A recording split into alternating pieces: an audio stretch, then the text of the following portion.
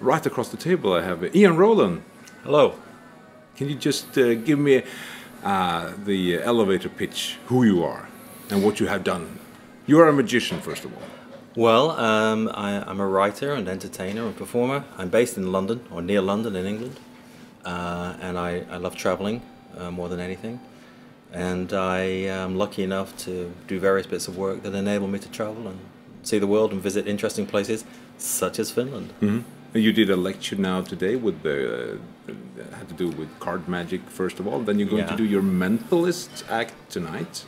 That's right. This morning's lecture at the convention, they said they would let me do one on card magic. This is a first. Never happened before. Okay. No one else, no other convention organizer has been willing to take the risk of unleashing me on an audience that wants to learn about card magic. This is the first time ever.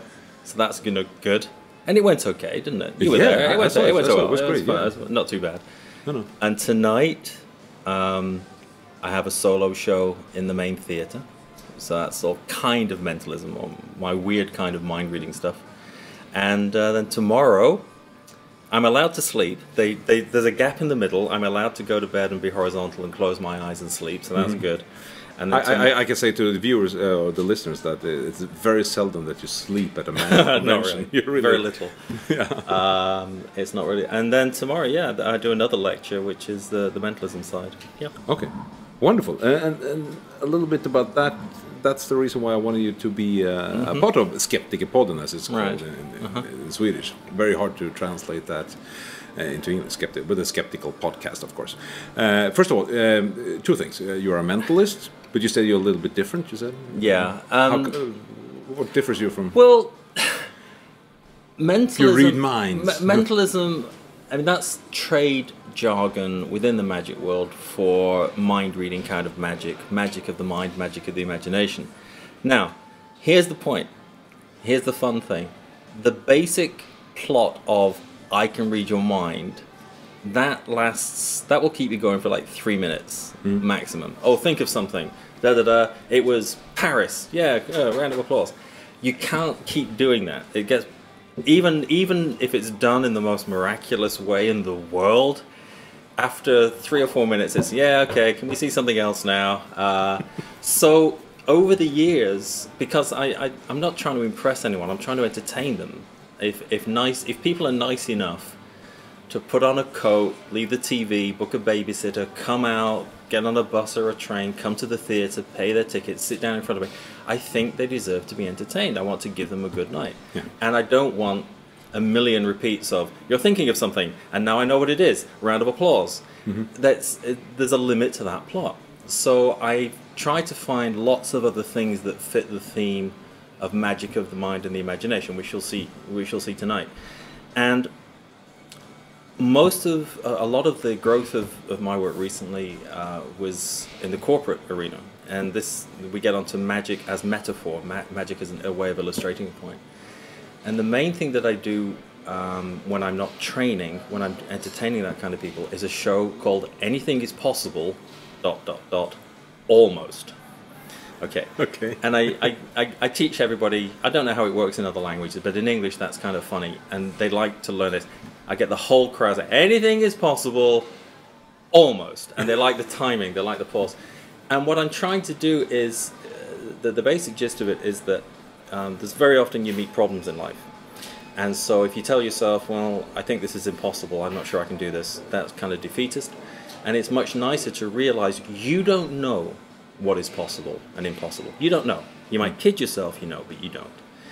If I can stand here on this stage, and if I can show you a lot of things that you would have bet your bottom dollar were impossible, will you go home tonight having realized you don't know what's possible and impossible? Okay, yeah, we will. You'll go home realizing anything is possible, almost. And so by the end of the show, they'll all be saying that in unison. So that gives me a latitude to do all kinds of stuff that's not strictly speaking mentalism, but as I said, that takes you for 3 minutes and that plot's used up. So we do some weird stuff. and also, I mean, the reaction's so much better as well, you know. So somebody's written some information or thought of something, and like, oh, hey, it's Paris, did a round of applause. But if you eat broken glass, and you chew it and you swallow it, I'm going to do it tonight. Yeah. When and it is don't real. Try this at home. No, don't try this at home. You'll kill yourself. But if you do, John's responsible, not me. There's nothing to do with me. Yeah, you're responsible. But you know, it's not a trick. It's real glass. It's all checked. You'll see the way I do the routine, and everyone knows you can't eat broken glass. You'll kill yourself. You get lacerations and everything. So everybody knows it's impossible, and then I do it. Okay. And the reaction, it's fun, but it's also very scary, and it's so much better. It's so much more fun. So I do lots and lots of things like that. Yeah. Wonderful. But one of the main reasons why I wanted to interview you for the Skeptical podcast is, of course, because no one else was available at this price. Exactly. That's the first thing. That's the first thing. I happen to be here. Yes. We've got an hour to kill until the next interesting thing happens. Exactly. So what can I do? You've already drunk more alcohol than your body weight, so that's not going to work. And you think, I know, I'll grab an interview with this guy from England. Yeah, why not? So here you go. The other reason is that... Can I just point out to your listeners, I'm actually doing this all in fluent Swedish, but you're using a translation software gimmick to make it sound English. Yeah, it's an iPhone app we're using. I think everyone should know I'm actually bothered to learn to do this in fluent Swedish. Yeah. But it's just a little voice app changes it back to English. Exactly. I think people should know that. Yeah, that's very good. I love Sweden. I generally do. It's a great country. So. Yeah. Oh, you've been to Sweden, by the way. We will come back to that in a little while. Why you have been to Sweden. But first of all, the book. Full Facts of Cold Reading. I know you don't like to talk about that much. No, it's okay. So, in the skeptical world, a lot of skeptics have read this book. And of course, because of the connection to mediums. No, I disagree. A lot of people have bought it. And they haven't read it. I don't know if they've actually read it. Really? I think a lot of people own it. Okay. But I don't know. Yeah, my life features a fluke in that around about 1998, I was just reading everything I could get a hold of on cold reading because it's a fascinating subject. Mm-hmm. It really is. It's very interesting. And it's not that there was nothing around. There's plenty of stuff written about it, but it was all kind of tatty little booklets and small little leaflets and like photocopied stuff you had to get from America in the days before the internet. And what I started doing was I was just compiling a little Word document on my computer of the best bits from each of these books, just so that I all had them in one place. And I was rewriting them and sort of trying to classify this, and it just grew and grew. And eventually I had enough material for what I thought would be a book. And I made like 50 copies because I thought maybe a few friends in the magic and mentalism world might like to see my views on cold reading, having distilled all this information. I'm not copying anything now, I'm distilling it. I've got this huge body of information, and I'm just trying to classify it. Yeah. So now we've sold about 25,000 copies around the world to customers in more than 60 countries without any advertising, without any marketing, without spending a penny or a krona or a euro on advertising of any kind, all by word of mouth and by the kind of marketing techniques that I use. And it just keeps on selling. I don't know who these people are. I don't know why anybody's buying this. I'm one of them. Well, but I had to look it up. I went to your webpage, ianrowland.com. But you see, you're in the magic and mentalism community. What I mean is, there's thousands of strange people out there. Normal people. Normal people with lives and wives who are buying this book, and I don't know why. So how did you just... what's the reason? Why did you want to go into cold reading? And make that into such. I'll tell you. No, I have. I mean, you're not one of those hunting for mediums and. No. I had an interest in magic when I was growing up, and I got into this field that we in the trade call mentalism, mind reading kind of magic. If people have seen Darren Brown on television, that kind of thing. Except I'm taller and I've got more hair. That's the only difference. And but he's very good. He's come on very well. And and I was learning about lots of different kinds of magic, coin magic and rote magic and cards, and I came across this mind reading stuff. So I got into that. And one day, my mentor, a very well-known British advisor and writer and magician called David Britland, he used to introduce me to a lot of stuff, and he introduced me to cold reading. I said, "What's that?" He said, "Well, people go along for a psychic reading, you give them a psychic reading, and they give you money. And I said, what's the secret? How's it done? He said, well, that's actually it. You just talk to people and they give you money. And I said, but how do you know what to say? He said, well, you don't. You just make it up. But they still believe it and they still give you money. So this was completely different to anything else in the magic world, because everything else has the secret, the method, how it's done. And this one doesn't have anything. You just do it and people give you money and they're happy. So I thought, well, this sounds good. People give you money for talking. Hey, that's one thing I can do. I can talk. Yes. You know me well enough to know there's a list as long as my arm of stuff I can't do and that I'm no good at. But I can talk. Yeah.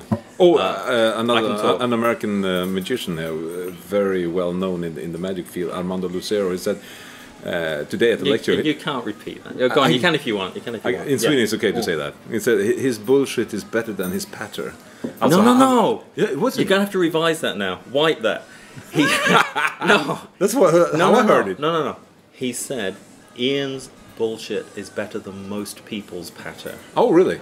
Yes. I missed that one. Yes, okay. That's what he said. Most people's pattern. Okay.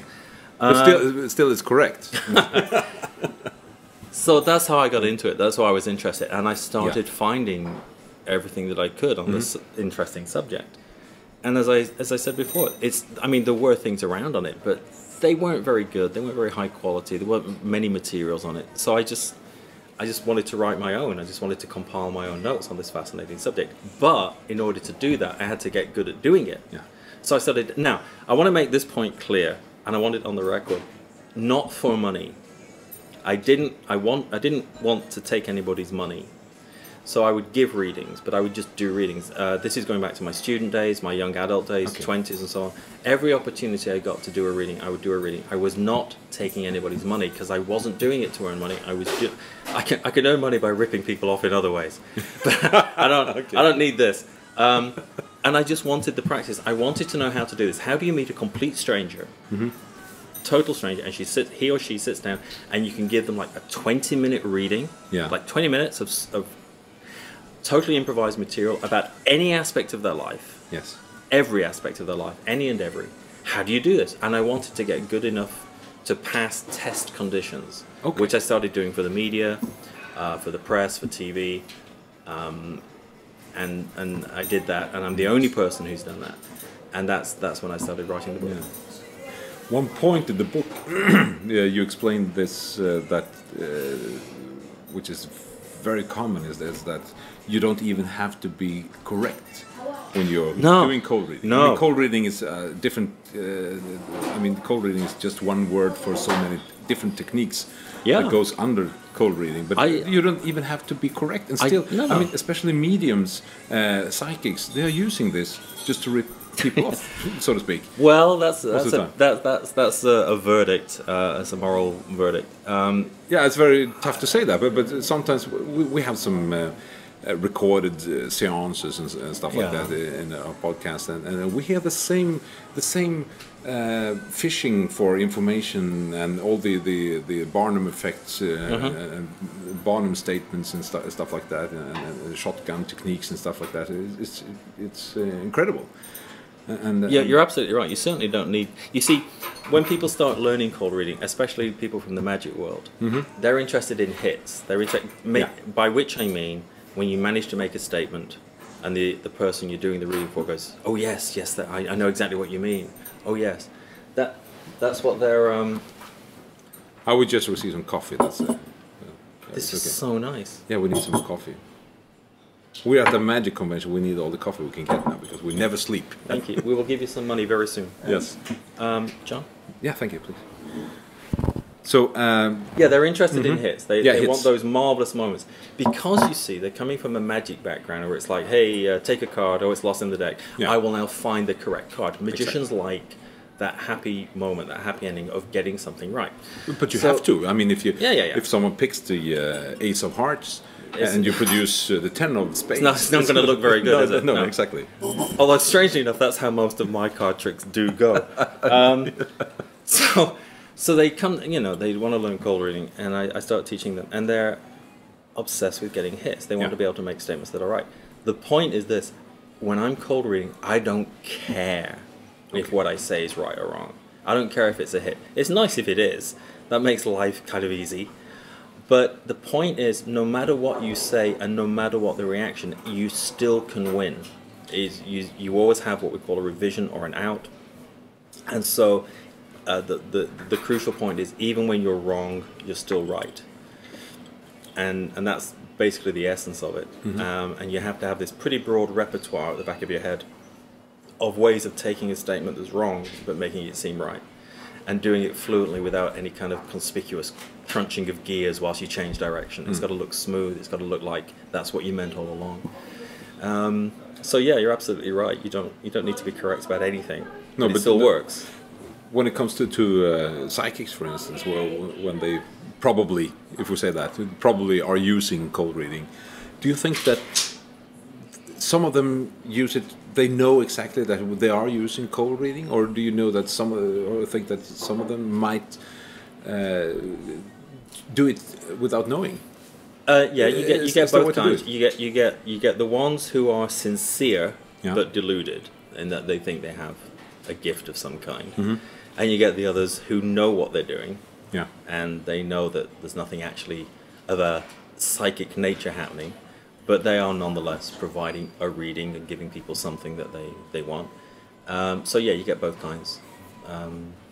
And you can never really tell which you're dealing with unless you're a genuine mind reader. You don't really know what's going on in somebody's mind or somebody's heart. But yeah, you get both kinds. But if you go to your webpage, you also do corporate seminars for salespeople to use cold reading. Right. Well. In that context as well. That's a slightly different subject. So let's just draw two boxes. Yeah. Cold reading is in the context of the psychic industry. Yeah. You know, and you get some fake reader doing tarot readings or whatever. A few years ago, I developed a related subject, but a separate one called ACR in English, Applied Cold Reading. Now, what I did, I realized that in a business context, sales, management, negotiation, training, whatever, there are some related techniques that we can put together that enable you to do things that are nothing to do with fortune telling and nothing to do with pretending to be psychic, but that, for example, might help management, might help sales, might help all kinds of things in the corporate world. And I teach ACR. I do not teach anyone cold reading. I don't teach people how to pretend to be psychic. I do teach people ACR, which goes to my business background. I have a background in business, background in management, and in that world of work, there are some related techniques we can use, and that's ACR, applied to cold reading, and that's what I teach. Yeah. Fascinating, absolutely. If someone would like to get hold of the book, where do they go? This is a plug for you. There's lots of free places you can download it illegally. We don't want to go there. Yeah, of course you do. You're Sweden. You'd lead the world in illegal. Well, you got the Pirate Bay. Yeah, you lead the world in illegal BitTorrent downloads.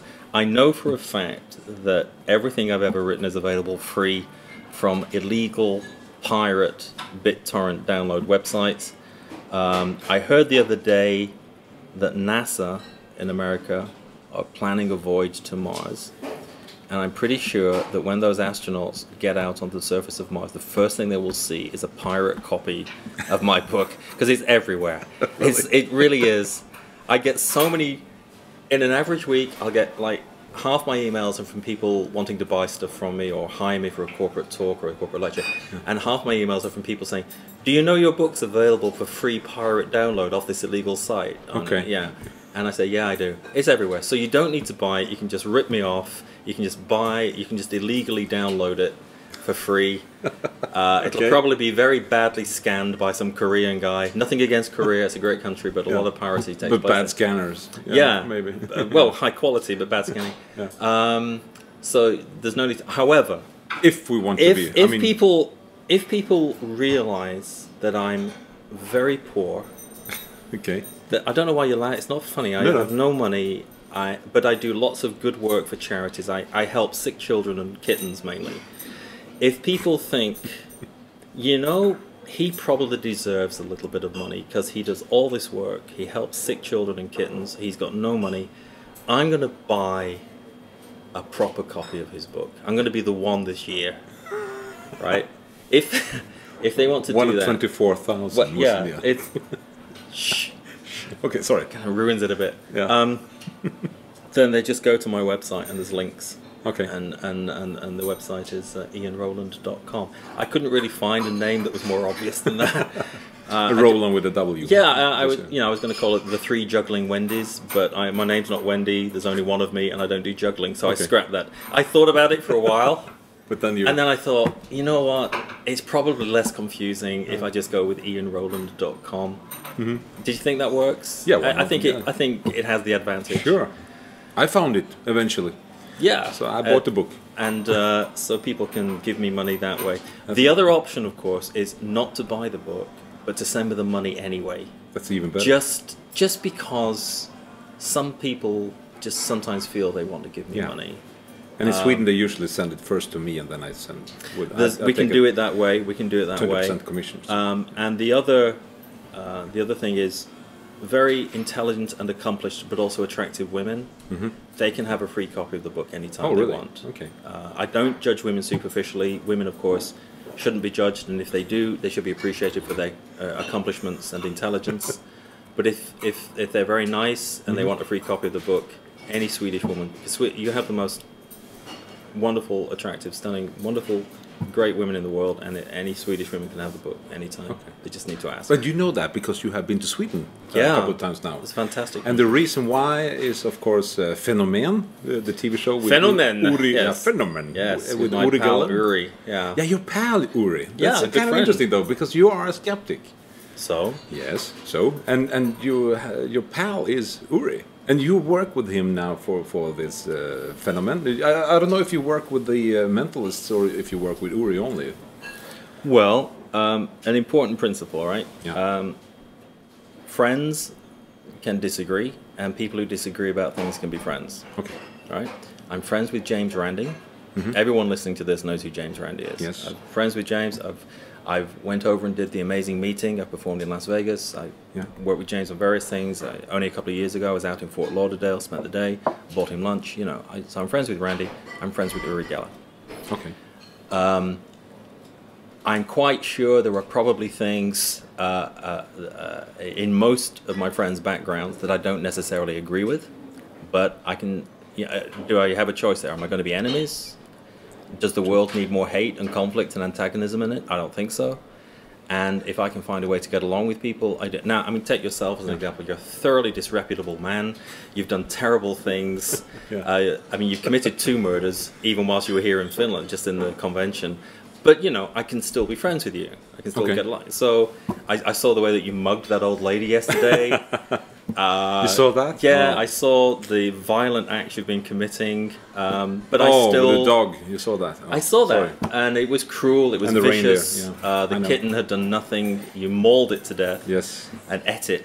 So... Yes. And still you want to do this interview. And I'm happy to do it. But, so, yes, until about 4 or 5 years ago, Mr. Geller entertained the notion that I was some kind of, enemy of his, or I didn't like him. Yeah, he doesn't like skeptics.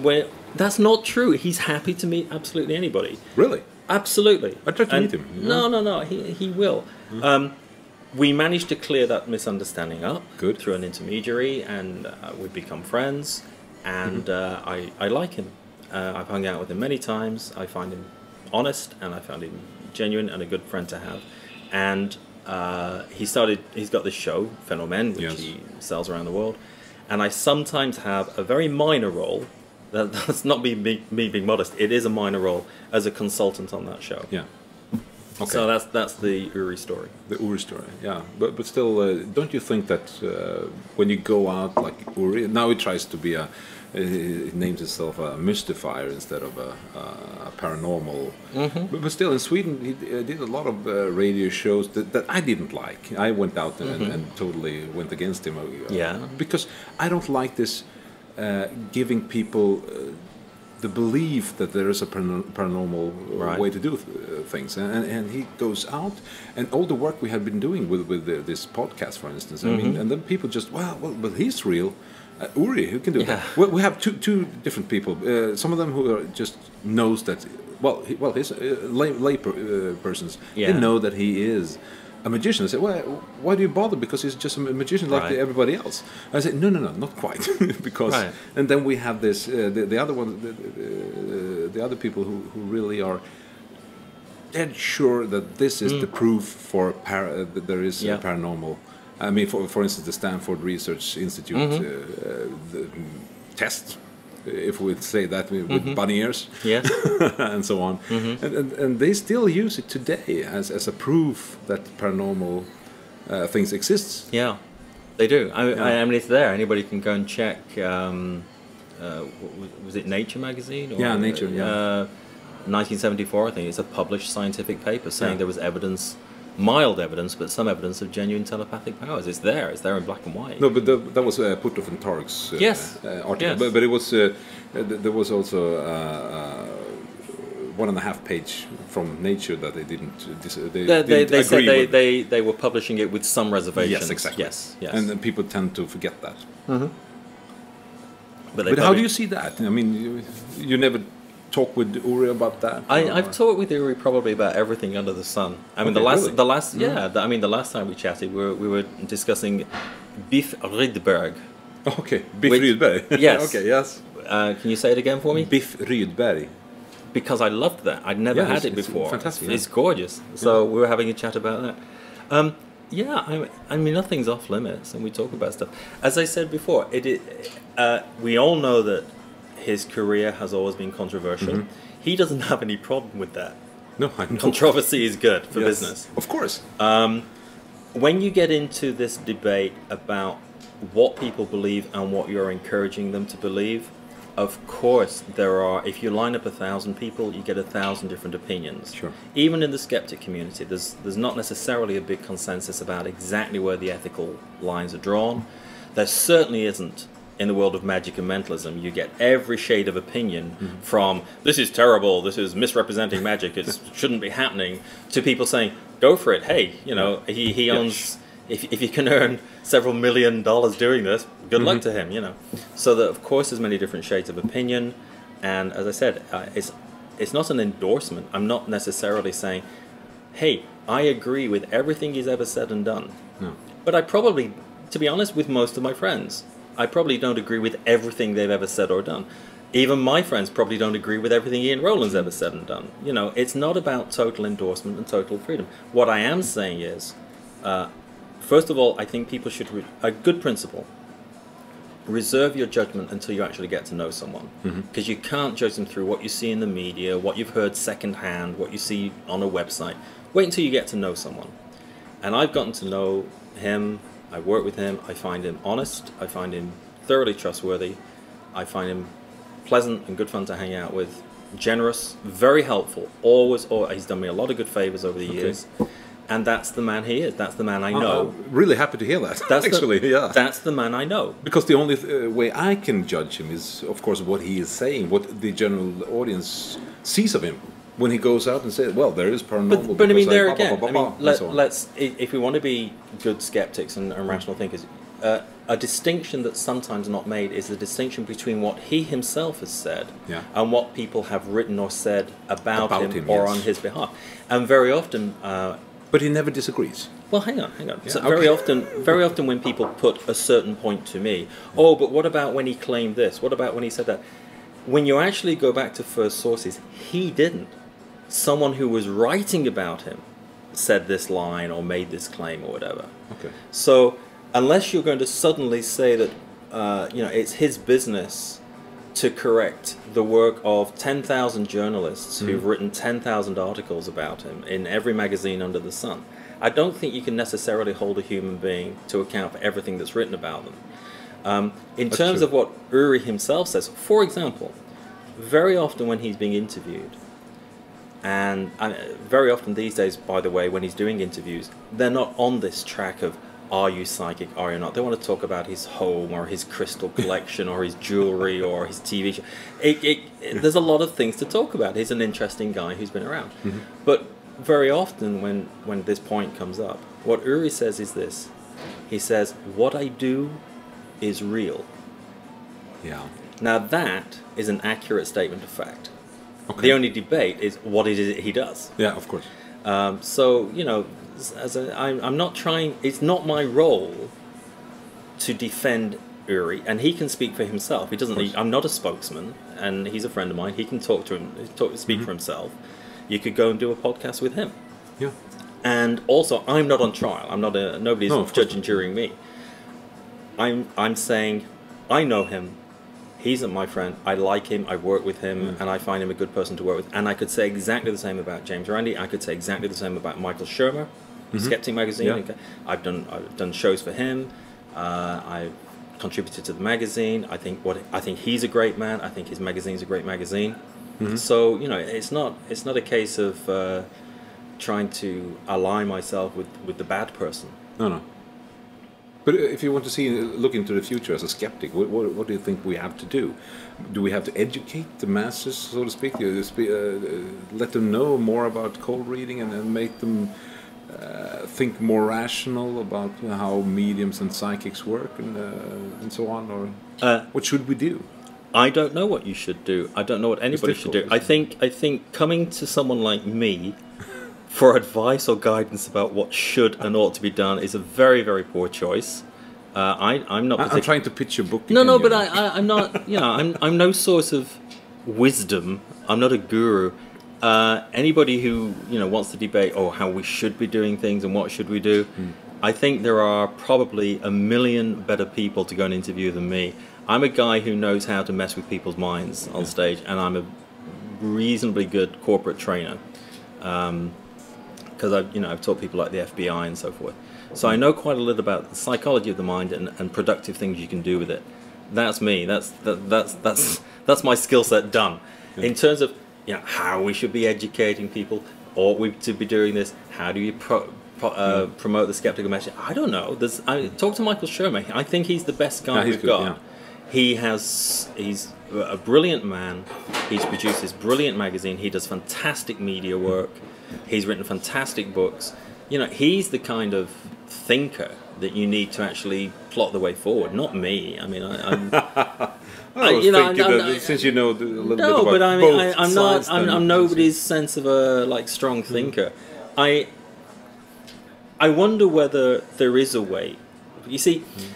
Information about the truth about astrology, the truth about cold reading, all this has been around. It's been around for a century, and it's more accessible now than it's ever been, because everything's more accessible than it's ever been. We've got the internet now, and anybody can Google cold reading. Anybody can find out Skeptic's dictionary and all these other sites. It's not that the information's not out there, but for a lot of people just don't want it. A lot of the normal lay public just they want to believe, and they find some comfort or something positive in it. Now, that's not a good thing. A lot of people find comfort in religion, and I really don't like religion. But that's just me. That's just my opinion. So I don't think it's a case of access to information. The information is already out there, and it's already out there in very easily absorbed form. There's some great writers out there doing great stuff to promote a skeptical message. The point is whether people want it, and the point is whether something is taken away that you need to replace, because emotionally there is. A lot of people are invested in their belief in the paranormal and psychics and things because they get something comforting from it and they get something positive out of it. And if you want to take that away, you have to put something in its place. You have to say, don't worry that astrology is total nonsense, utter nonsense. Don't worry, because I understand you get a sense of guidance and destiny from it. There are other ways of getting that, other ones that actually work. That might be nice. So I think if you want to take something away from somebody, you have to give something back. And I think sometimes maybe, this is my pathetic attempt to try and be wise, and it's not very good. But if maybe sometimes what happens with the skeptical message is it's perceived incorrectly, but it is perceived as taking something away, and people obviously aren't going to respond well to that. You're trying to take away their comfort blanket. You understand comfort blanket? Yeah, sure. And that's not going to go down very well. But if you say, yeah, the comfort blanket's fine, we can actually give you something better. Would you be interested? And they go, oh, okay. And then you can kind of make it fun and get something across to people that they don't get a sense of you're taking something away. Whatever comfort and sense of purpose or whatever, it's still there, but now it's actually based on something that works. It's something real, you know, as opposed to something that doesn't.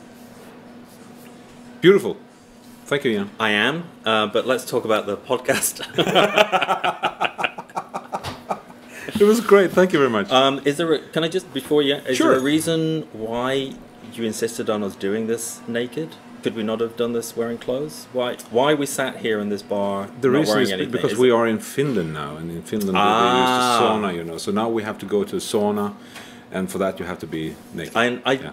It's not that I mind. I'm not prudish, but it's not really the English way of doing an interview. We normally have clothes on. I would normally have a jacket and tie things. I know. And I just feel a little self-conscious sitting here naked. Although, as you can see, I've got absolutely nothing to be ashamed of. No. Nothing at all. Not at all. And I do. That's why I'm having a cushion in my lap. I noticed the rather embarrassing use of the cushion. Yeah. As you can see, no cushion, and not many cushions would be adequate anyway. Exactly. But we'll leave it on that note. Yeah, and people around us just they don't notice us at all. Well, a few women have looked. Yeah, to be honest. But who can blame them? A few men as well. They're not often going to see a body like this. And anyway, if there's anybody listening to this who can contrive other good reasons and excuses for me to come back to Sweden, please get in touch. It's a fantastic country. It's one of the finest countries in the world. And I'm always looking for opportunities and excuses to come back and see more. Are you coming back? I'd love to. I don't have any more involvement with Fenomen. No. Okay. Mind reading for the masses. But I mean, any other excuse, or do some magic stuff, or do a lecture or a show. You know, please think of reasons for me to come back, because I love Sweden and I love Swedish people, and you're all great, and I want to see more of you as soon as I can. Wonderful. Thank you, Ian Rowland. Thank you very much. Thank you. I'm going to put some clothes on now. Yeah, me too.